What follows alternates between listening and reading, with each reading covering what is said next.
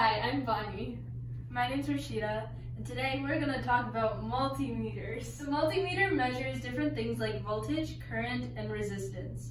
On this multimeter, we're going to analyze the different buttons and what they do. So the first one is brightness, which literally just changes the brightness of the number in the screen.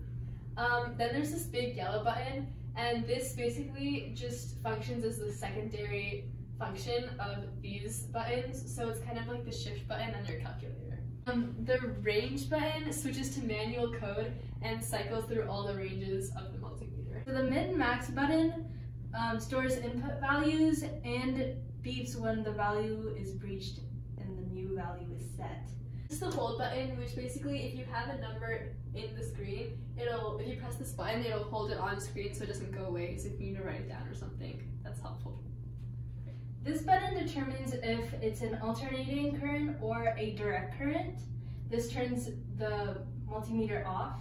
This button is to measure alternating voltage, and this button is to determine direct voltage, while this button is here to measure direct millivoltages. If you don't know anything about voltage or current, you can watch the video made by Eva on our channel.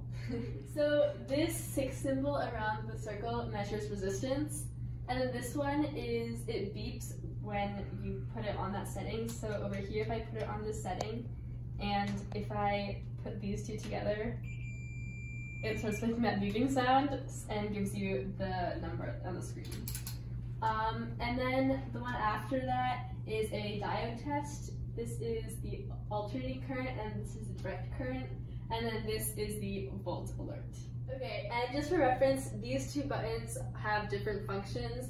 Like, this is just like the normal setting when you move it to here, but then when you press the yellow button, it goes to this function. And we have these 3 plug points at the bottom, and the first one, which is A, it measures up to 10 amps. This plug point is used to measure all measurements, low negative connection for circuit measurements. The last plug point is used to measure all the different measurements. All the buttons that we covered on the multimeter. Thanks for watching. Bye!